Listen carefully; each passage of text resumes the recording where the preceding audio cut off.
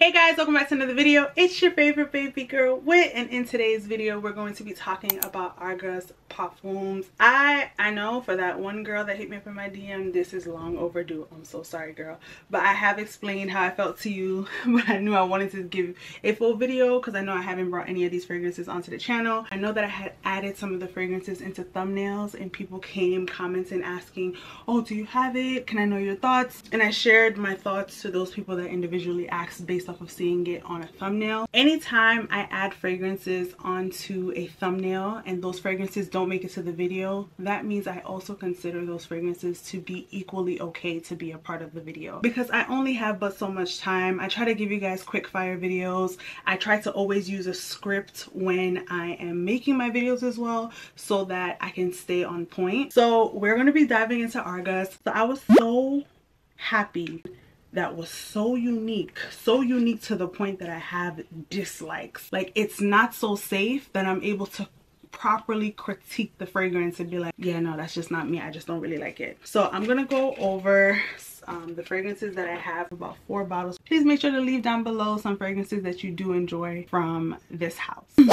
I'm going to use Adonis Awakens to actually discuss the presentation of the bottle, the juice, so you guys can see how creative and how different. I haven't seen a company do it like this in a long time. I feel like everything is so redundant, everything is the same, they're afraid to come out of the box. And when it comes to this house, they have no fear in coming out of the box. They have no fear with not being mass appealing. The ingredients they use, the way the fragrance is even blended, it's just so unique. I do want to say that it does give me that Middle Eastern feel, but it's just something else incorporated that just makes it so lovely. So yes, back to Adonis Awakens.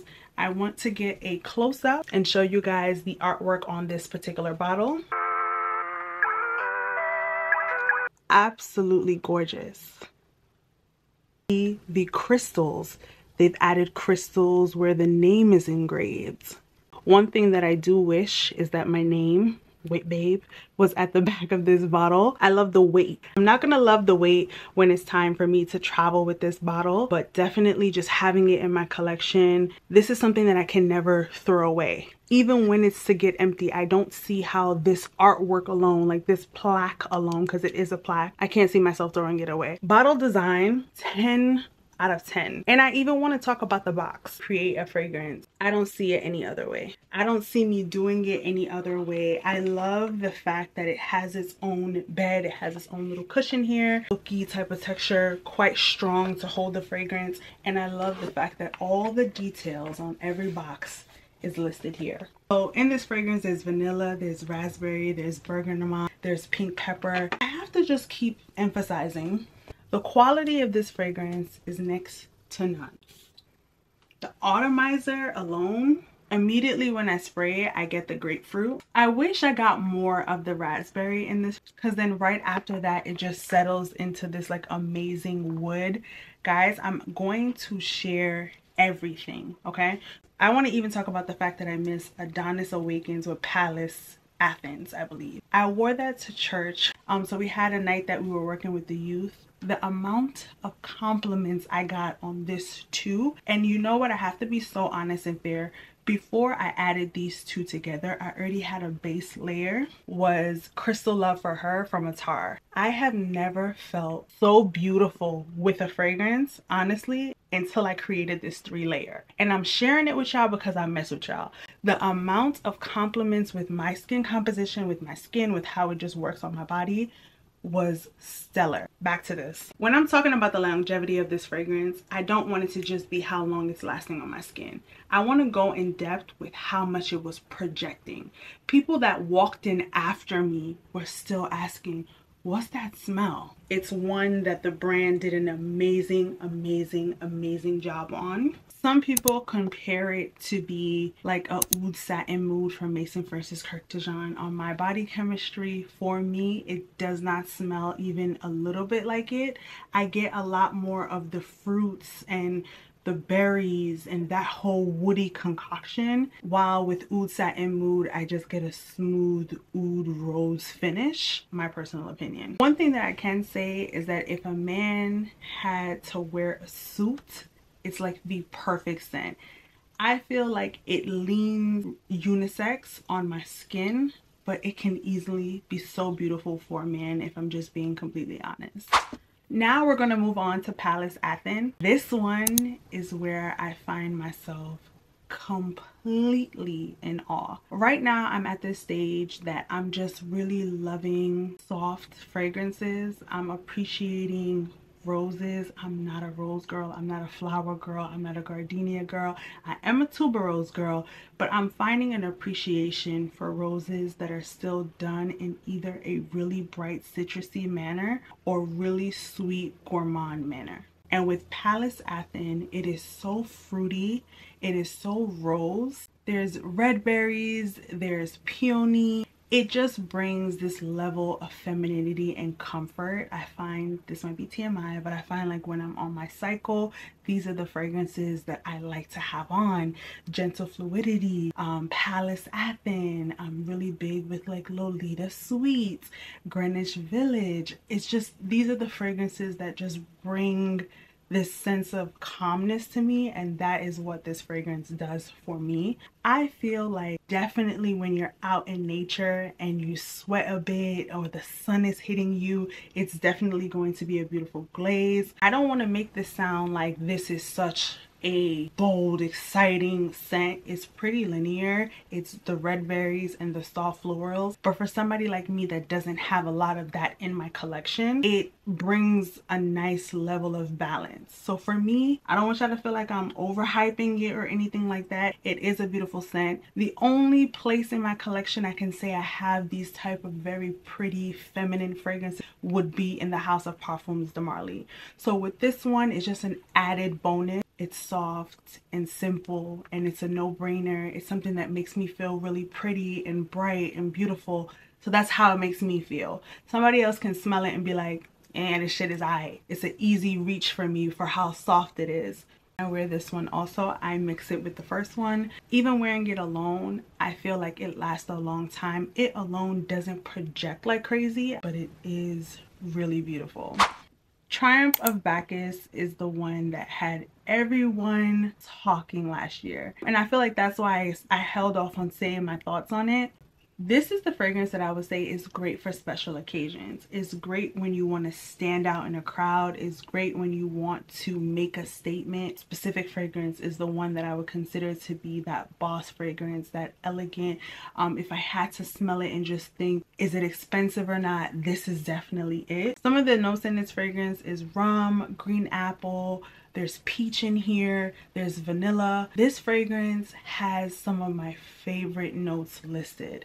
It is so thick and syrupy. This is one that definitely concert wear, a big dinner, definitely a boozy sweet treat. It's definitely something that I grab a lot for during the fall and winter months. Screams cold to me, like by the fire, s'mores. It just gives me that vibe.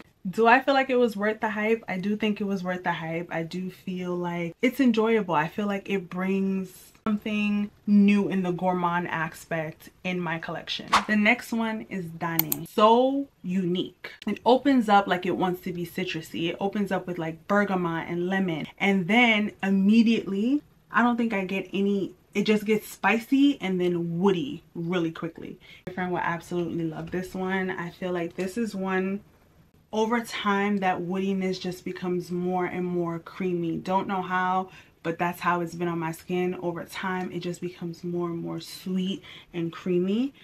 There's patchouli, sandalwood, and musk. So I think the roundness from everything in the base note is what makes it so creamy and so woody. This is another one with impeccable longevity. The next one we have is Della Caccia.